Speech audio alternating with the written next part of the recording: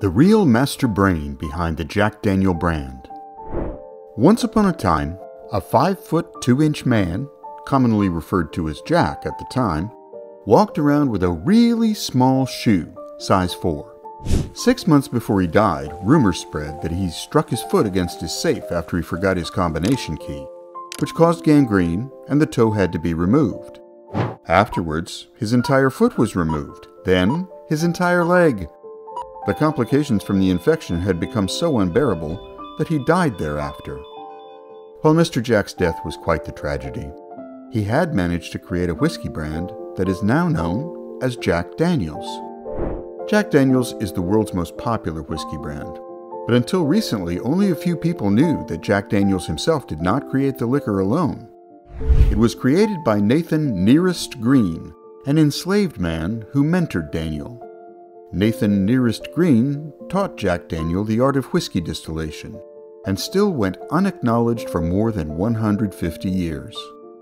Researchers only recently discovered that the role enslaved people played in America's early whiskey making went beyond manual labor like gathering grain and building barrels.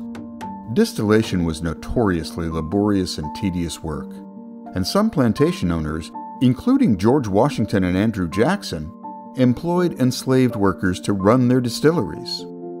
Little is known about Green's early years beyond that he was born in Maryland in 1820, which is not entirely clear because it could mean he was born into bondage or he was enslaved later in life.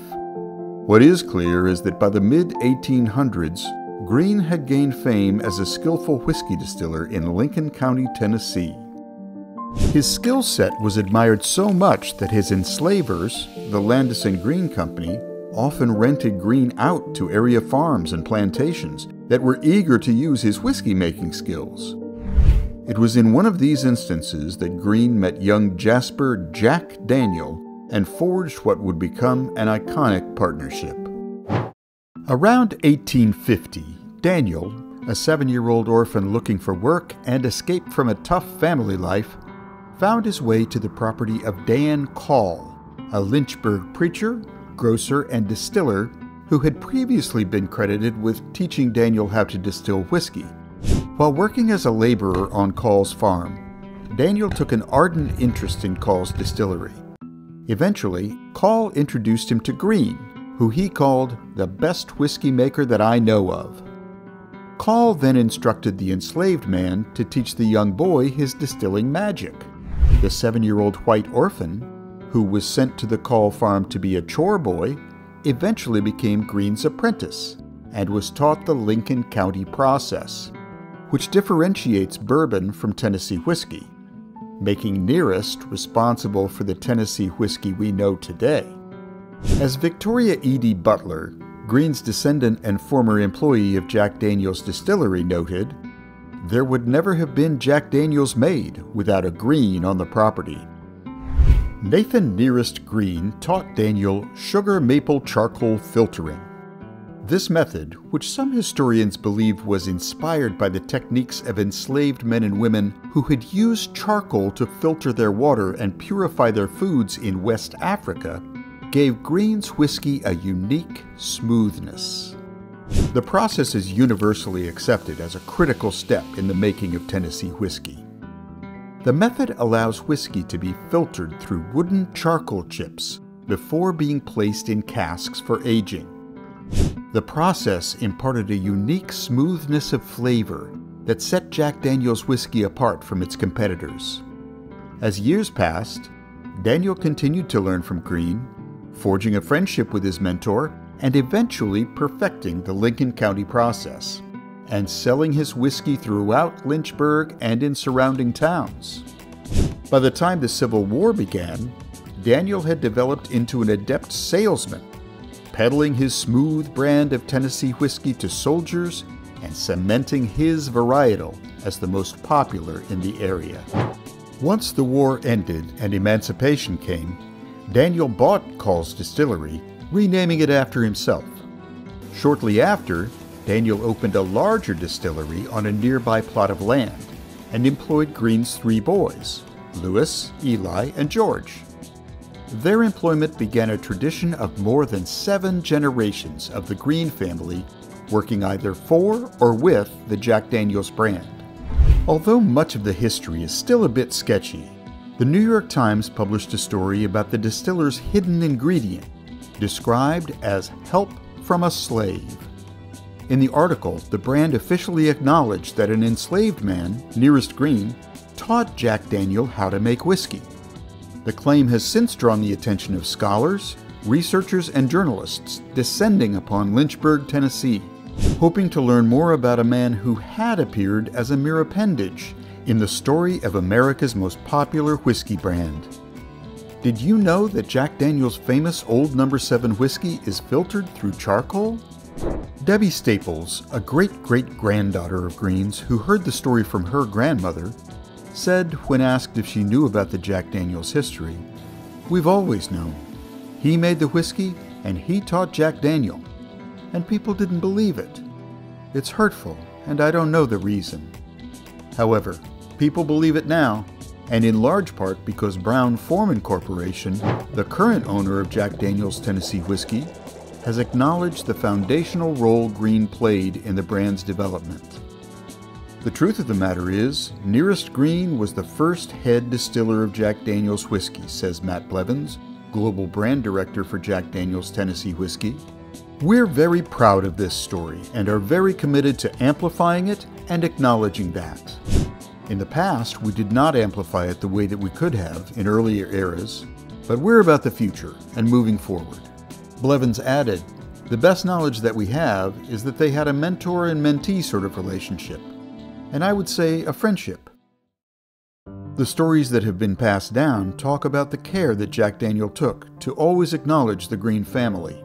There are no known pictures of Green, but there is one of Daniel with Green's son George sitting next to Daniel, rather than being relegated to the back.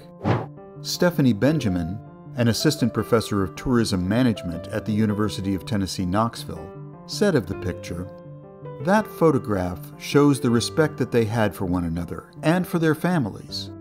To be not only allowed in that photograph, but also positioned in the foreground and sitting right next to Jack Daniel himself." Green played an important role in the history of the brand, and Jack Daniel too cannot be overlooked, as he merely started out as a chore boy before his partnership with Green. The writer and entrepreneur named Fawn Weaver, who became fascinated by Green's unheralded contribution to the world's most popular whiskey, made extensive research, interviews with Green's descendants, and shared her documentation with the company. She noted, "I was very pleasantly surprised when they embraced my research and updated their records to reflect that. I think it said a lot about the character of their company that they moved that quickly to course correct." Jack Daniel's has incorporated Green's contributions into the official history of the brand, but Weaver went a step further, investing $1 million of her own money to establish Uncle Nearest Premium Whiskey, which is now the fastest-growing independent American whiskey brand in U.S. history. Weaver mentioned, "Uncle Nearest is the most awarded American whiskey or bourbon of 2019, 2020, and 2021.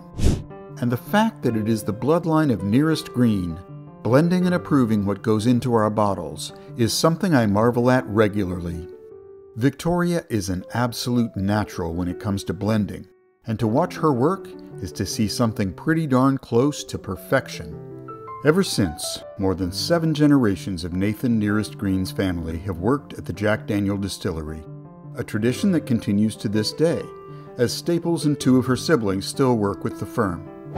However, a little bit of contradiction arose when news spilled that the Green family did not benefit when the Daniel family sold the Jack Daniel Distillery to Brown-Forman for $20 million in 1956. Although the Green family were very well included in terms of finances back in the 1800s, they were not recognized as owners or co-owners of the Jack Daniel Distillery, which made those millions of dollars to be passed down through generations of the Daniels and not the Greens. Weaver's Uncle Nearest Premium Whiskey joined forces with Jack Daniel's to launch a program that provides support, expertise, and resources to African American entrepreneurs entering the spirits industry. Debbie Staples is delighted that their great-great-grandfather is finally being recognized. It's kind of mind-boggling, and we are so proud. And to think that from here to Africa, that recipe goes all the way back. And to think that he played such an important role in establishing this company, it sometimes seems unreal. It really does.